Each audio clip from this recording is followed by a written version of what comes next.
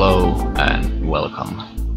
Today we're here to talk about ramps. No, not those ramps. I mean ramps in electronics. So, what is a ramp in electronics?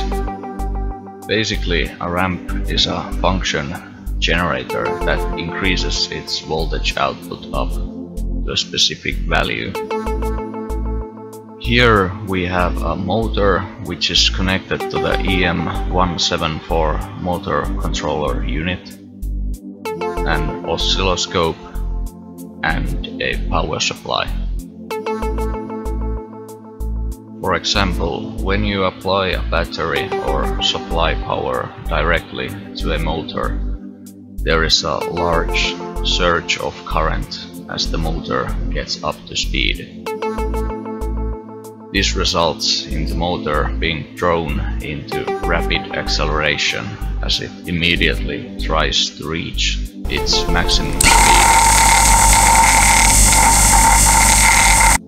When the motor is running normally, it takes about 1 amp.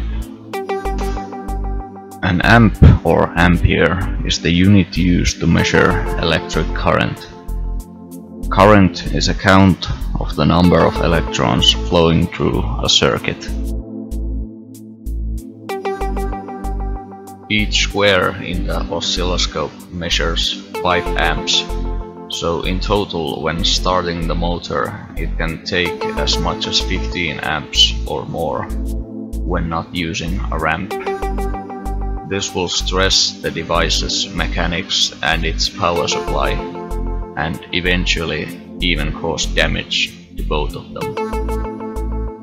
So, when a ramp is applied, the motor accelerates at a controlled pace without experiencing a sudden surge of current, as is shown by the oscilloscope.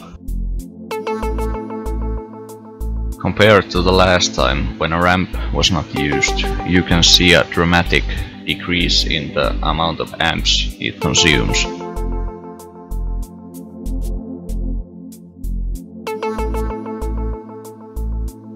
When you turn the ramp up to 3 seconds, there is almost no difference compared to how many amps the motor takes up in normal use.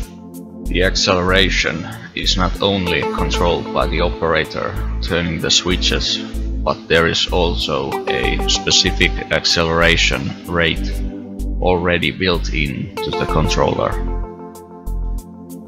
The same mechanics also apply to the deceleration ramp, which enables the motor to slow down at a controlled pace.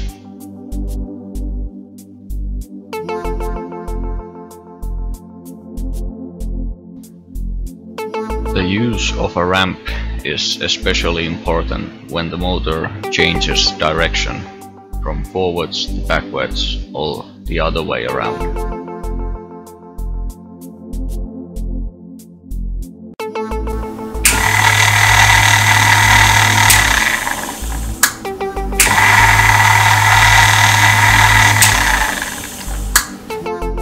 Now the ramp is applied.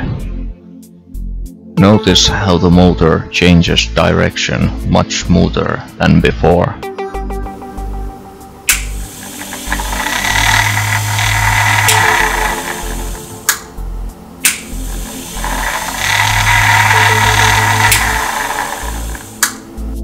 The ramp allows the motor to smoothly change directions without a sudden surge of current.